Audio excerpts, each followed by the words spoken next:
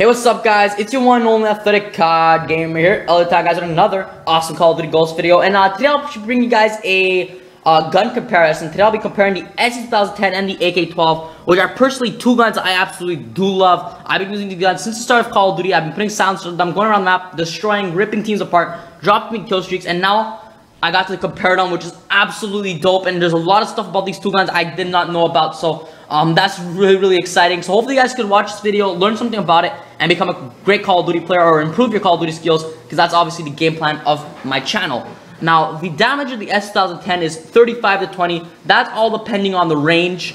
And the AK-12 has a damage of 49 to 25, once again, depending on the range. So you can see that the AK-12 has a huge margin difference between damages. No doubt about it, the AK-12 is a lot higher damage than the SC-2010.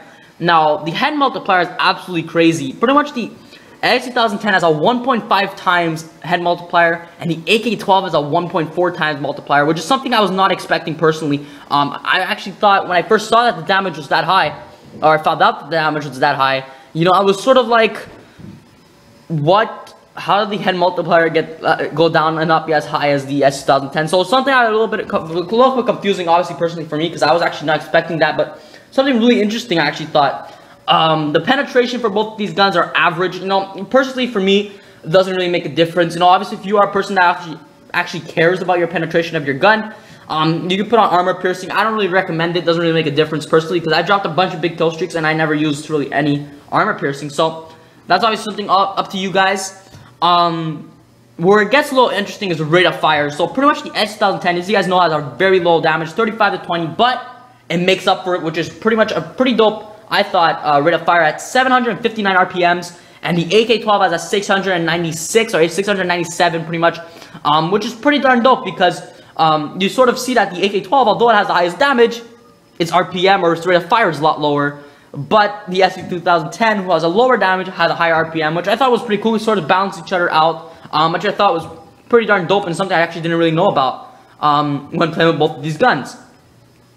The next thing is the clip size. Pretty much they're both average size. Standard 30 bullets to start off, 45 if you have extended clips. Nothing really big there. You know, like I said, standard. Reload time is interesting. Pretty much the SC-2010 has a 2.8 second reload time. AK-12 is a 3.267 second reload time, which I thought was absolutely crazy. Pretty much the AK-12 really is in need of sleight of hand if you're gonna be playing with it. No doubt about it. It's for sure the slowest reload in its class. So no doubt about it. Sleight of hand is greatly and strongly recommended for the AK-12 personally, I think. And the reload time when the ammos are empty, pretty much when the clip is empty, or pretty much the clip is empty, is 3.3 seconds for the SC-2010 and 3.6 seconds for the AK-12. There you can see it's a lot closer, and you know, once again, like I said, sleight of hand is greatly recommended for the AK-12.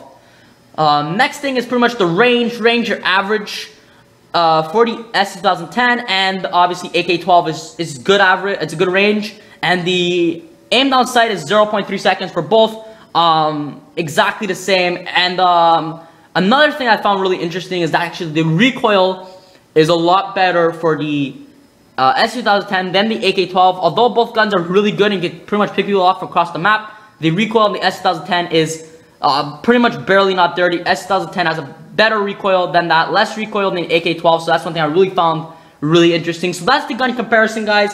Hope you guys did enjoy. It took me a lot of time to edit, a lot of time to get these stats. So hope you guys can leave a like for me. I'd be really appreciated. Leave down below in the comments if you guys have any other recommendations of guns you guys want me to compare.